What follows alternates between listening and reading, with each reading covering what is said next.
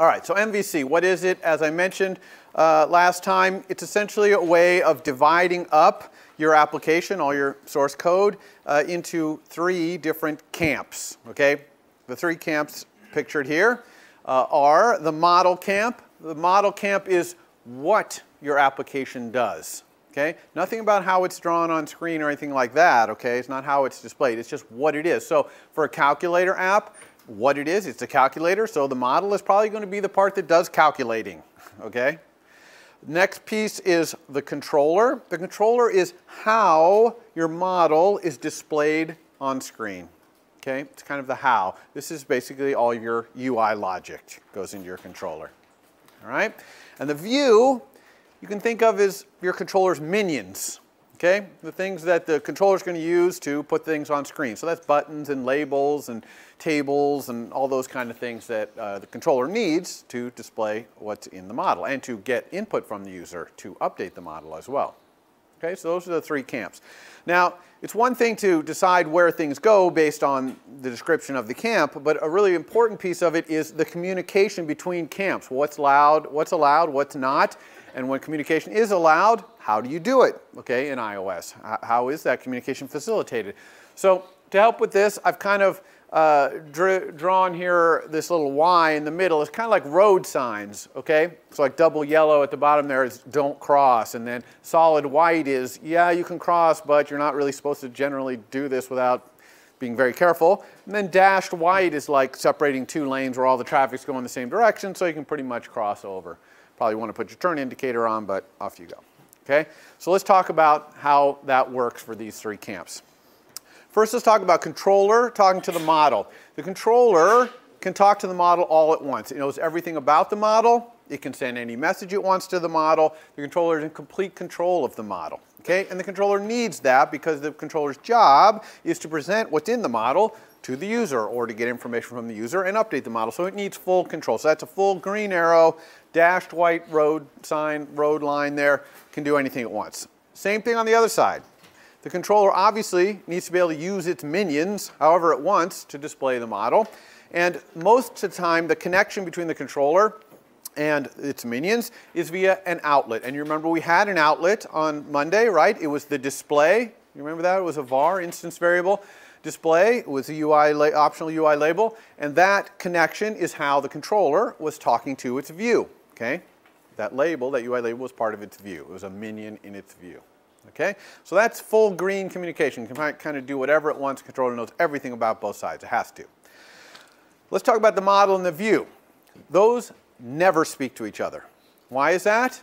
Simple. The model is UI independent. So there's absolutely nothing it has to say to the view, which is completely UI dependent. That's all the view is. The view is just the minions of the controller. And so, you know, it makes no sense for these 2 to talk to each other. So that's fire. That's double yellow line. Don't ever do that in this class, okay? No communication there at all. Okay, all communication between the model and the view goes through the controller. All right, what about from the view to the controller? Can the view, like a label and stuff like that, talk to its controller? Well, yes and no. The problem with the view is all the minions in there are generic objects like UI button or UI label. Those were written by Apple years ago. They know absolutely nothing about a calculator. So there's no way to for them to talk to a calculator and know it's a calculator. Okay? So there's limited communication between the view and the controller. But of course the view needs to talk to the controller because it's the controller's minions and things happen in the UI and needs to tell the controller what's going on. So the kind of communication we have there has to be blind and structured. Blind meaning the objects in the view don't know what class they're talking to, okay? Because buttons don't know anything about calculator view controllers. And it's structured because since there is no knowledge of the objects on either end, they have to communicate in a well-defined, predefined way, okay? So let's talk about some of those structured ways that the view minions talk to the controller. One of them, you learned last time, is target action, okay? So target action is very simple. The controller hangs a target on itself by defining a method with @IB action on it, usually in Xcode, so that little dot will work, okay? And then the view, when it wants to talk to the controller, simply calls that method. And that connection, okay, the action being sent from the view to the controller is wired up, usually with control drag. You saw us do that. It can be done in code, but 99% of the time we control drag to create this target action connection. So there's an example, very simple communication between a minion in the view, like a UI button, and the controller via the method, okay? Simple one. All right, what else? What other kind of communication we have besides target action? Well, sometimes the view needs to communicate something a little more complicated than just I was touched or something like that, okay? For example, it might be a scroll view. That's a generic view minion. And it might need to tell the controller, hey, this guy just started scrolling, okay? Or the person zoomed into this zoom scale, right? So it wants to notify the controller because the controller might need to know that and react to that, okay?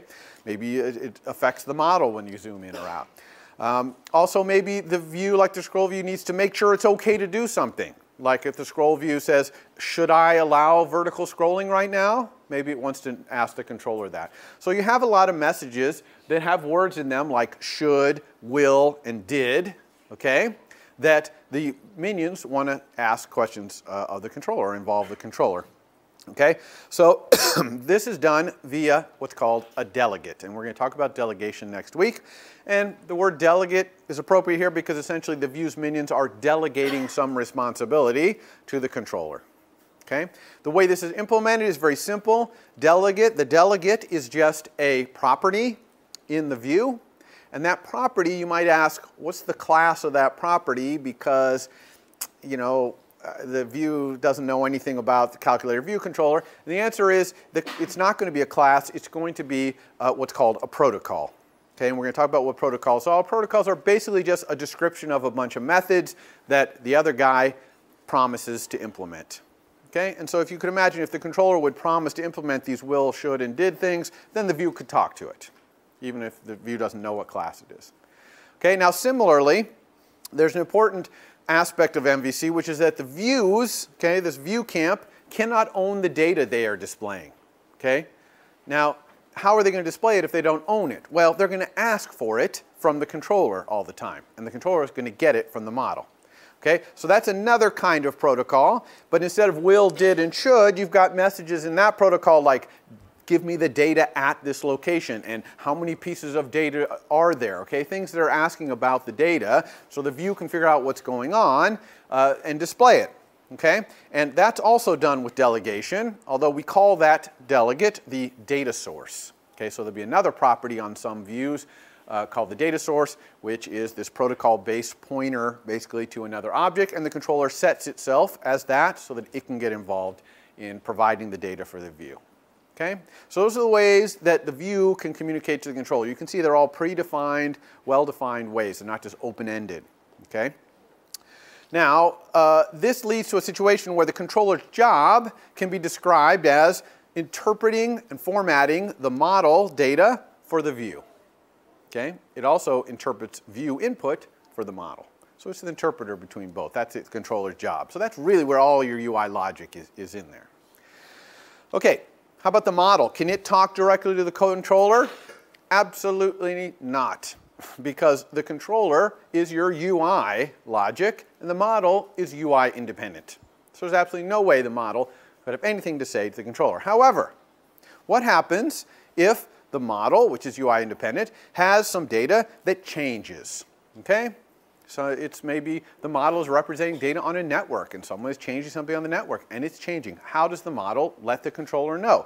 Well, to do this we use what we call a radio station model. Okay? So the radio station is just a thing that the model can set up its own radio station, and it broadcasts on that radio station whenever anything interesting happens. Okay? And then the controller just tunes in to that station. So the model is not really talking to the controller, it's just talking to anyone who wants to know what's going on in the model. Now, all that communication on that radio station, since it's done by the model, has nothing to do with UI. It's about the data in the model. I have new data, my data changed, those kind of messages are going out on this radio station. Okay? Now, other radio stations can work between other camps besides the model and the controller. And some have asked, hey, can I just create a view that tunes into the model directly and short circuit the controller? And the answer is no, you don't want to do it that way. Okay, you would want to have the controller tuning in to the model and have the controller set up this generic view thing to display the data. Question? From a conceptual standpoint, it's easy to understand what the controller and the view are the model, just like your idea of how those two things are implemented in the software? So the question is, so it's easy to understand what the controller and view are. They're displaying the UI. The model, it's less easy to kind of conceptualize what that is. So what is the model?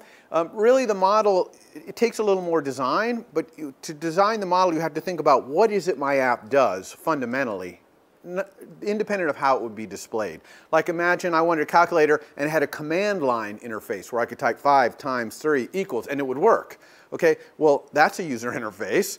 But the calculation, the actual multiplication and stuff, that would be in the model. So the model is more about trying to understand what it is your application does, not how it's displayed. That's the separation that we have to do in this design. So it's kind of like an algorithmic implementation. Yeah, it's more the algorithms, the data, the databases and stuff like that are more in the model. And you'll see it by experience. We'll do it with the calculator today, and you'll get an example of how that plays out.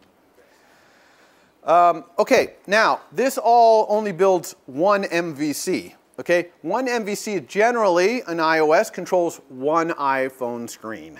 Or maybe on an iPad, it's 2 pieces or 3 different pieces on the iPad screen. In other words, this is only controlling a little part of your app. To build a real app, we have to take these MVCs, make a whole bunch of them, and combine them. Okay, that's how we make a big app. All right?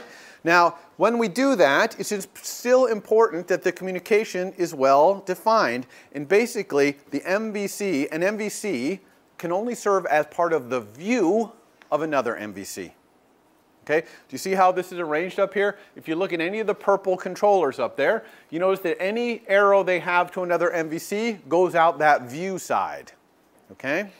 So we always want to think of these MVCs as part of the view of another MVC. And there's some MVCs like tab bar controller, that's an MVC that's provided to iOS, where you might have 3 or 4 other MVCs as part of its view. And those are the things when you press on the tabs at the bottom, you see a different MVC, right?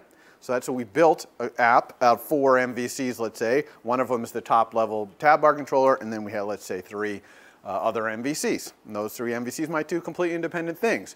And as we build this, we really want each MVC to be completely self-contained. Just like when we design objects, we want them to be completely self-contained. We don't want them reaching into the internal implementations of other objects, right? So in some sense, we're building an object-oriented system here out of MVCs as well. Okay, now you'll see how all this works. In week 3, we'll start doing multiple MVCs, and it'll all make sense. Okay. One thing we don't want to do, of course, is build something where the MVCs are not working together. If these arrows start going in every which way direction, then there's going to be no way to understand how your app works once it gets to a certain complexity. It's just going to be beyond your comprehension, okay? So we don't want this. This is bad.